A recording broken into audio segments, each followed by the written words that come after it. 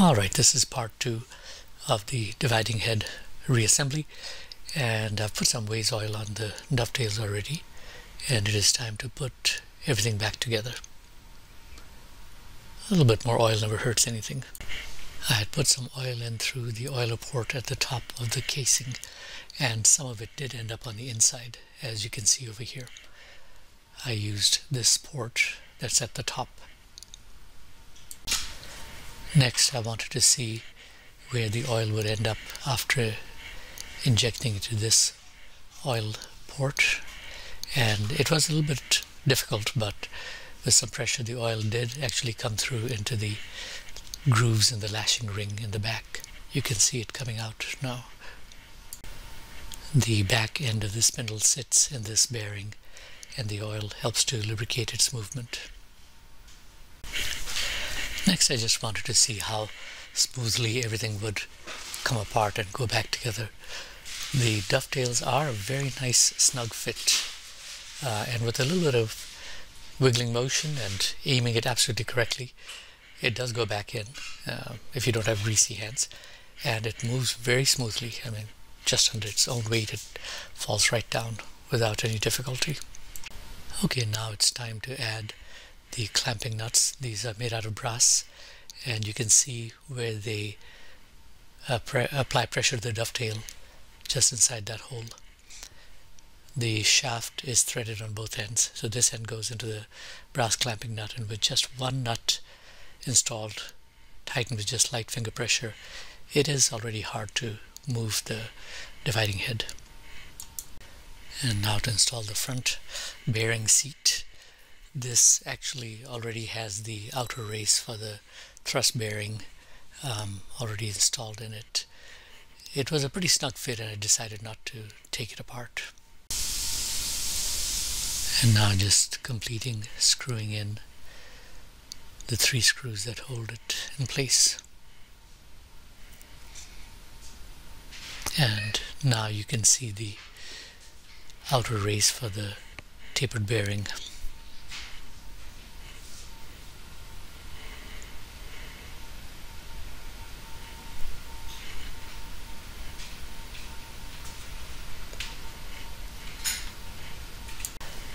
And now for the assembly of the needle thrust bearing and the split retaining nut. A little bit of lube, and here comes the split nut that threads in pretty easily. Next is the geared indexing pin, and the rack does not seem to have any grease on it at all. It was very dry, and there are a couple of little areas of minor rust as well. And so I'm going to go ahead and put a nice liberal dab of grease on it, and also on the pinion that drives the rack.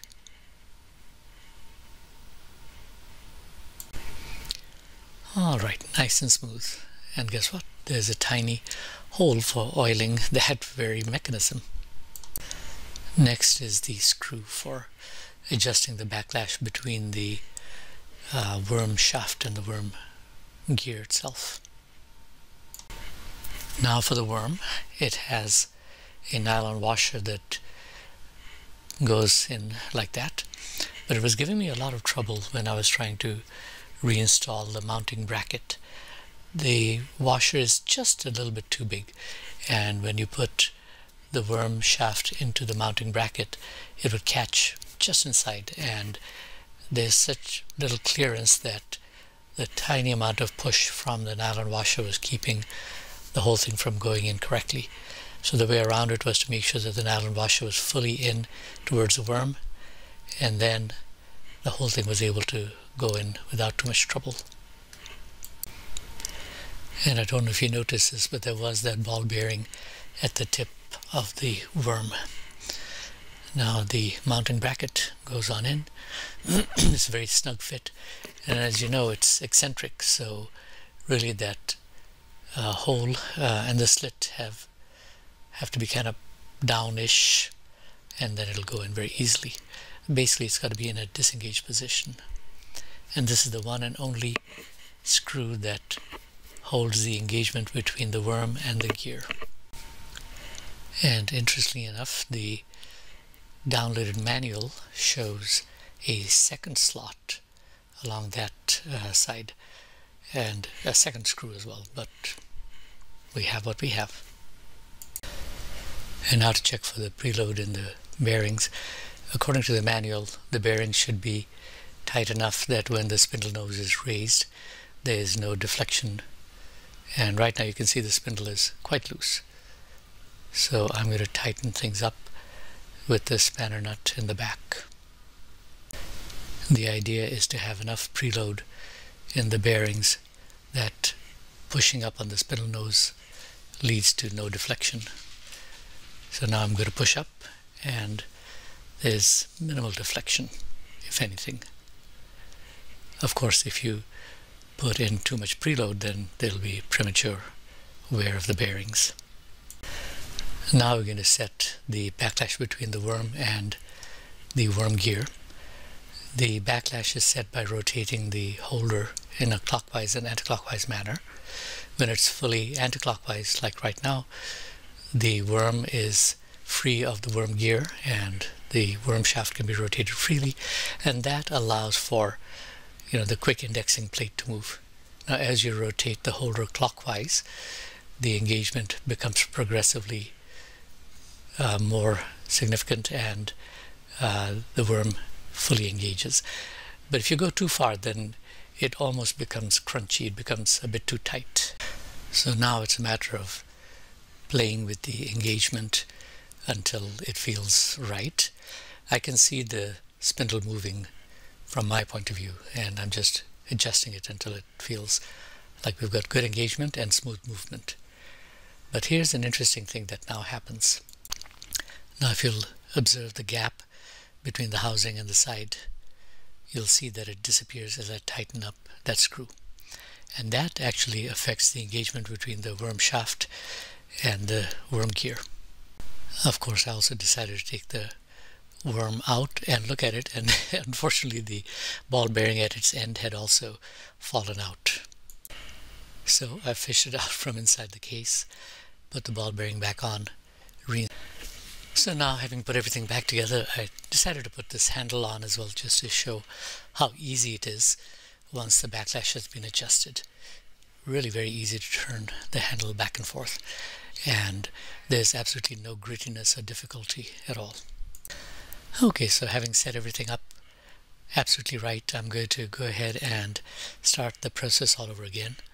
So the first step is, as always, to go ahead and remove, to loosen up the screw holding the housing in place and to rotate the housing anti-clockwise. This disengages the worm from the wheel, from the gear.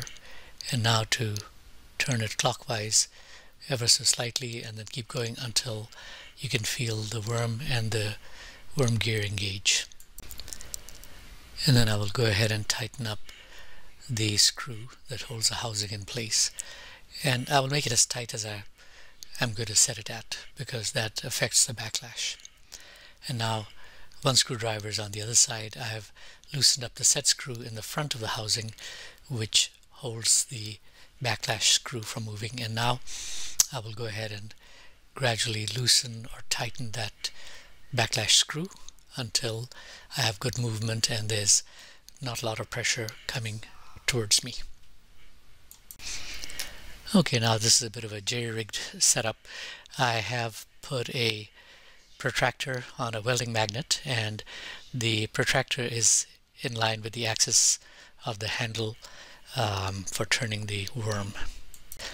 And you can see this little Sharpie mark that I've made. As I move the handle, you should be able to see very slight movement along the Sharpie mark.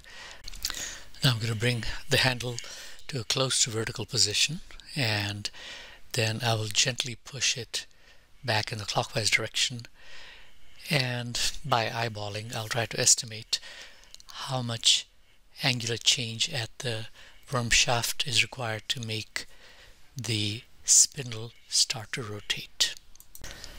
Okay, now I'm going to go ahead and move the handle ever so slightly until I can just feel the worming gauge and try to get some kind of a measurement from my setup, and I measure about 6 degrees. So that measures out to 6 degrees, which translates to 0.15 degree at the spindle, because it's a 40-to-1 rotation advantage, and that's like 9 arc minutes. Now it's certainly possible to make it tighter than that, but I think this for me is a fair compromise. And here's a closer look at how I set it all up. Now this is a view from the other side showing a hole for the set screw and the actual backlash screw. And part 3 will be about alignment, including a quick and dirty way which works and I think you will like. Thank you for watching.